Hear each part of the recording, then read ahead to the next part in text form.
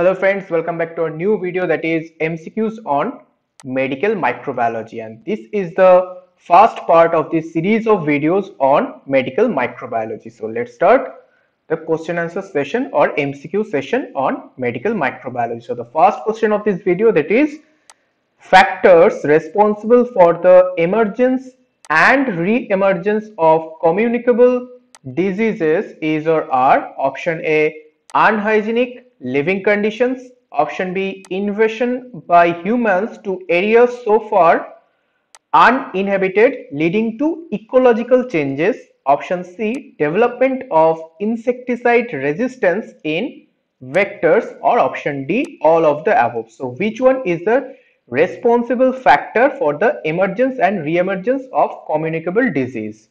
So the right answer is option D, that is all of the above are the factors which are responsible for emergence and re-emergence of communicable disease. So now what is communicable disease? So communicable disease are illnesses that spread from one person to another, or from an animal to a person, or from a surface of or a food.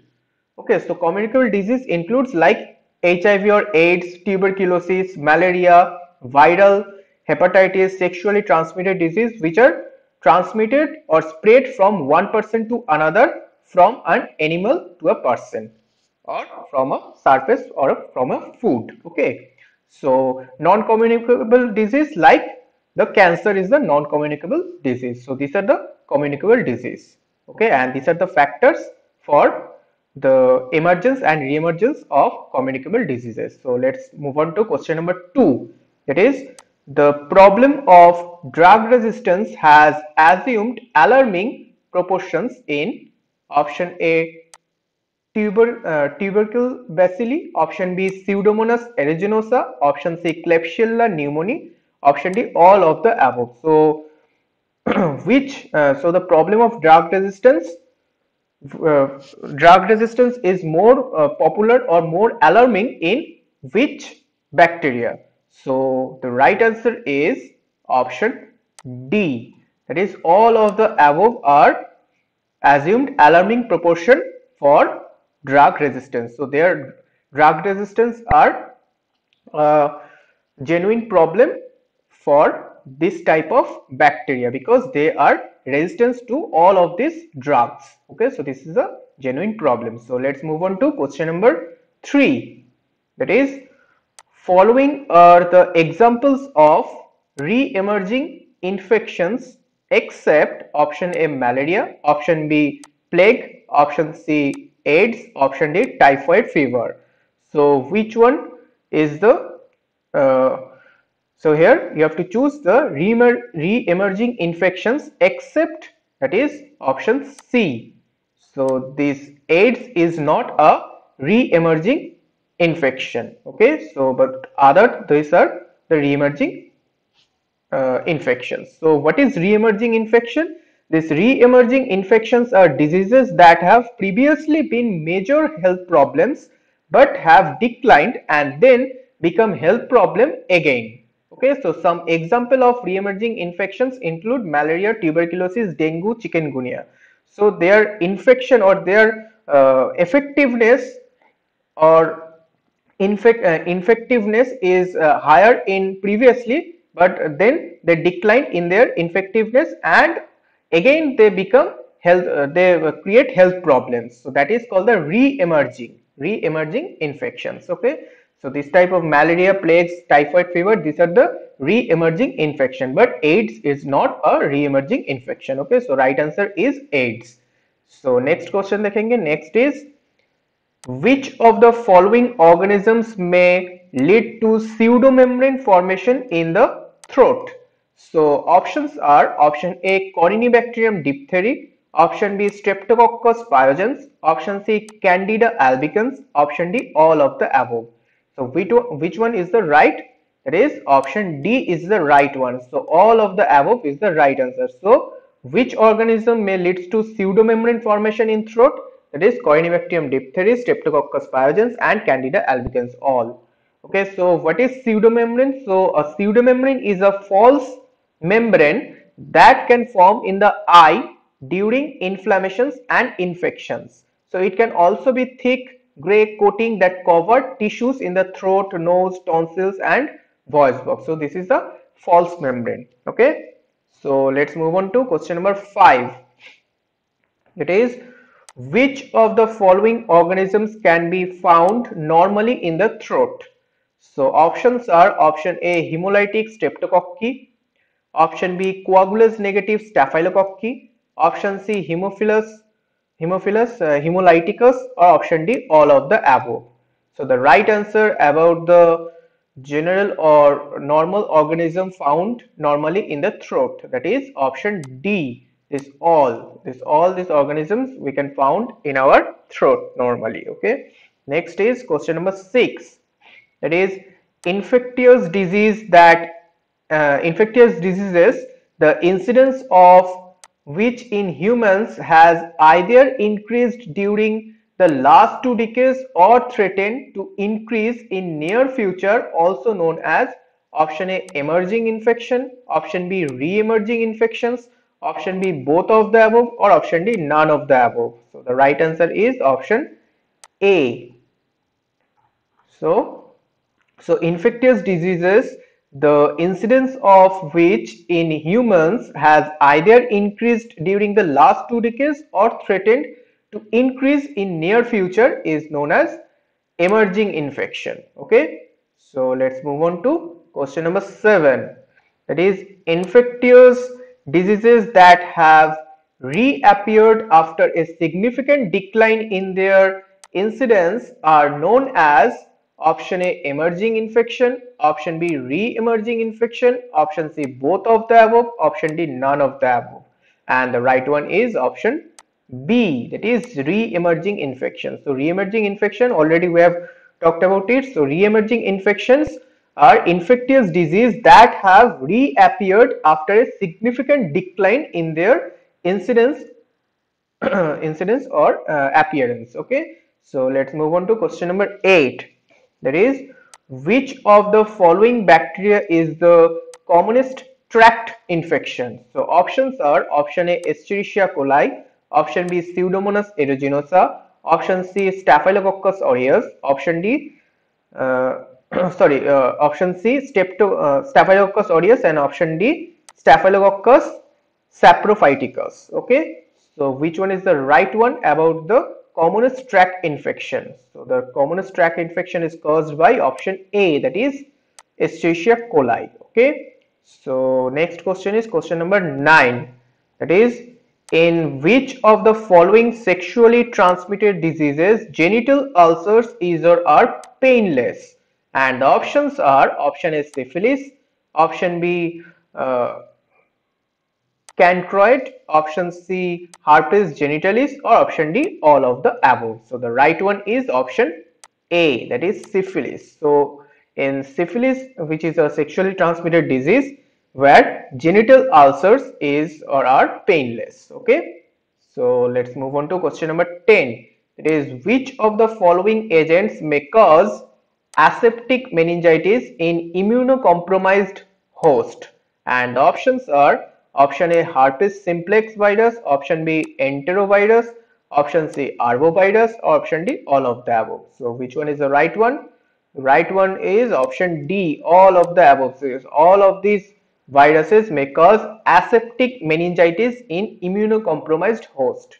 Okay, so let's move on to question number 11. That is, symptoms of Escherichia coli infection is option A dysentery, option B cough, option C fever, option D all of this. This is very easy. That is, the right answer is option A, that is dysentery. So the symptom of Escherichia coli infection is dysentery. Okay. So next question is question number 12, that is Clostridium botulinum produces symptoms such as option A paralysis, option B pain, option C fracture, option D none of these, and the right one is option A, that is paralysis. Okay. So next question देखेंगे. Next is question number 13. It is routine laboratory diagnosis of bacterial pharyngitis needs to include procedures only for the detection of option A Bordetella pertussis, option B Corynebacterium diphtheria, option C Corynebacterium hemolyticum, or option D group A Streptococcus. So which one is the right? The right answer is option D, that is group A Streptococcus. So routine laboratory diagnosis of bacterial pharyngitis needs to include procedures only for the detection of group A Streptococcus. And what is pharyngitis? Bacterial pharyngitis is a short throat caused by a bacterial infection. So this is a one type short throat, okay, is known as bacterial pharyngitis, which cause the disease or infection in the pharynx, the opposite side of the throat, okay, other side of the throat. Okay, so let's move on to next question, that is question number 14. So retroviruses like the influenza virus escape the detection of pre-existing antibodies in the host by generating surface antigen variants. So they do so by editing the surface antigen post translationally, or option B because RNA polymerase of these viruses display high mutation rate during RNA synthesis, or option C because the surface antigens are attacked by the proteases present in the host cell, or option D because DNA polymerase of the host mutates the viral genome in the infected cell.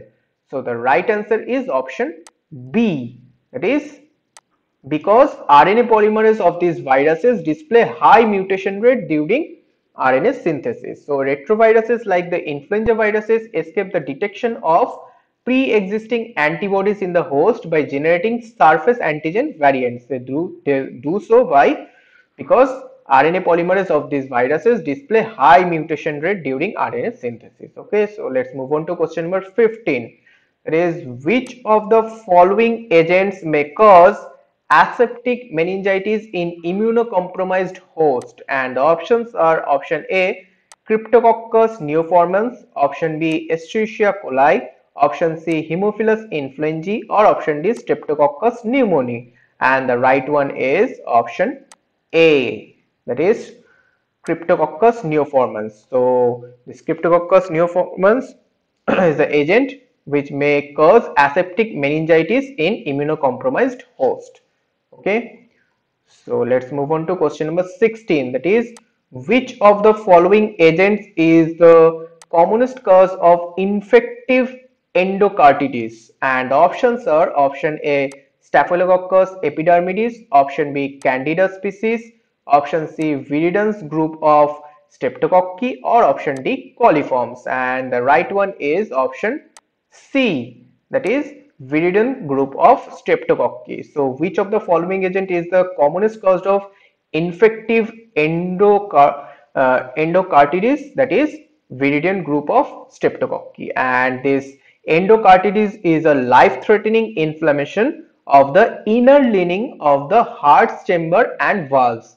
This lining is called the endocardium. That's why it is called endocarditis. This disease is called endocarditis. Okay, so let's move on to question number 17. So which of the following agents can cause diarrhea? And the options are option A rotavirus, option B Vibrio cholerae, option C Salmonella typhimurium, or option D all of the above. And the right one is option D, it is all of the above is the right one. So which of the following agent can cause diarrhea? It is rotavirus, Vibrio cholerae, Salmonella typhi, all these organisms can cause diarrhea. Okay, so let's move on to question number 18, that is which of the following bacteria is implicated as causative agent of non-gonococcal urethritis?